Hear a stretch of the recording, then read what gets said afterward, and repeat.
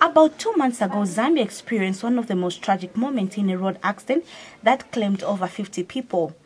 And those that survived have been left with deep injuries, and some are still hospitalized at the University Teaching Hospital, UTH. Unfortunately, the victims are saddened that Zampos has not fulfilled its promise to compensate them.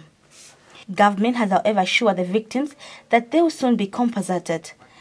Speaking when he visited the Chiwombo accident victim at UTH, Deputy Minister in the Office of Vice President Harry Kalaba expressed sympathy and donated 2,000 kwacha rebates to Ms. Mes Chuputa, the accident victim who is also a widow. Zambia State Insurance Corporation together with Zampos are making very frantic efforts to ensure that the compensation issue is dealt with, and it will be dealt with. And as government, we are very keen in ensuring that the process is over. But we don't want to do shortcuts in the process.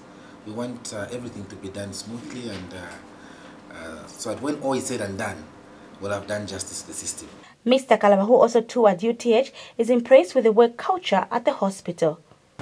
At least the impromptu visit I made in the wards that the Chiwombo accident victims have been admitted in has revealed that our people here are doing everything within their means. Mr. Kalaba's statement has been backed by Lusaka District Commissioner Ashwo Kampengele. UTH has improved almost 99.9%. It's no longer UTH used to be say UTH. If you go there, you expect you don't come back as you were.